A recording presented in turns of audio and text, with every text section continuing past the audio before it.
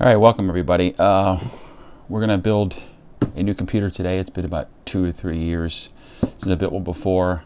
I do a lot of video editing. I use Adobe Premiere Pro. Used to use 1080p video all the time. Now it's all 4K, so I need more juice and more power. So I did a little research over the last several months and I came up with these components. So we're going to talk a little bit about each one of these components and what stands out for me and why it's going to help me video editing in 4K. And then we're going to go ahead and build this thing and show you guys how this stuff goes together. If you've never seen it before, you can see how it goes together, and hopefully it'll help you out and make a decision in building your supercomputer or even a standard computer. Anyway, let's get into this. We have up here two 850 EVO 1 terabyte drives. Okay, these drives are going to be the data drive for the video when I'm editing the video. I don't have on this table right now, but I'm going to put a 500 gigabyte 850 EVO for the boot drive for the operating system, and these two 1 terabytes are going to be in a RAID 0 for the data. Okay, these are going to be for the data, and I'm going to have two Western Digital black 4 terabyte drives for archiving the data once we get done with the video editing and stuff like that. And I also have a NAS in the house, an Asus store NAS that I use. That will be a secondary backup along with the cloud. So anyway, those are the drives. This thing, little baby here, is the Intel i7 Core 5960X. This is one of the fastest you can get now without going to Xeon. This is a 8-core processor. That's what I really want, 8 cores. And Adobe Premiere will use all these cores.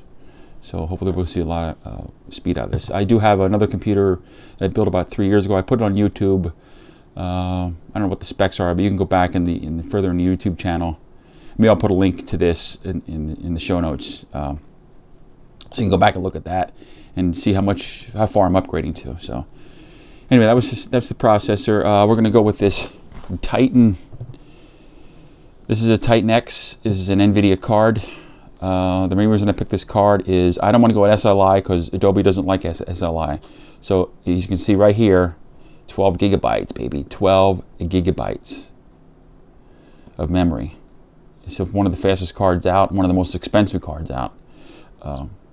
So I might be able to do a little gaming also on the computer. I don't really game on the computer too much, but except for Fallout 4, I bought that for 4K. I have a 4K monitor, so this should be able to push those pixels quite well. So that's our video card. Power supply. Got to have a nice power supply. So this is did a lot of research. There's so many power supplies out there that you can pick from. There's just so many. This one here is a 1300 watt. I want to make sure I have plenty of power. Every time I build a new computer, I go up in wattage. So last one was 1,000. Now we're going to go 1,300. This got gold ratings in multiple sites.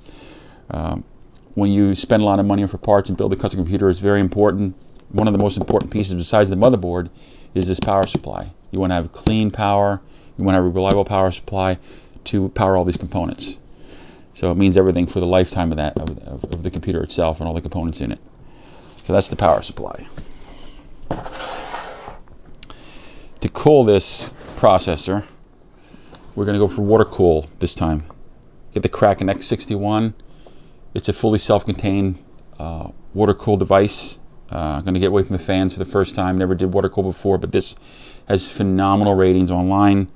And also this is a variable speed pump on this thing. Something they did for the first time. This one here, but nothing but phenomenal ratings on this thing. So we're going to go with this water cooler.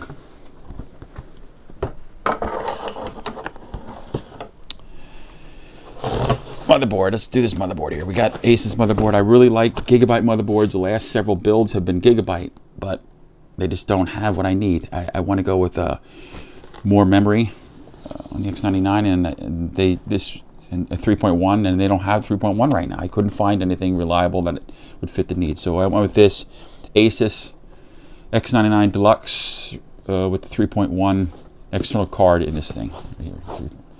So this is, again, nothing but rave reviews for this thing. I used to build Asus computers with Asus motherboards in them. I've stopped with the last 2, maybe 3 computers that went to Gigabyte. Very satisfied. But I'm going to go back with Asus now, and hopefully this won't lead me down. Hopefully this will do the job. So it's got a lot of extras. It's the deluxe version. It's overclock city. I mean, it's the one. Hopefully that's going to do a good job for me.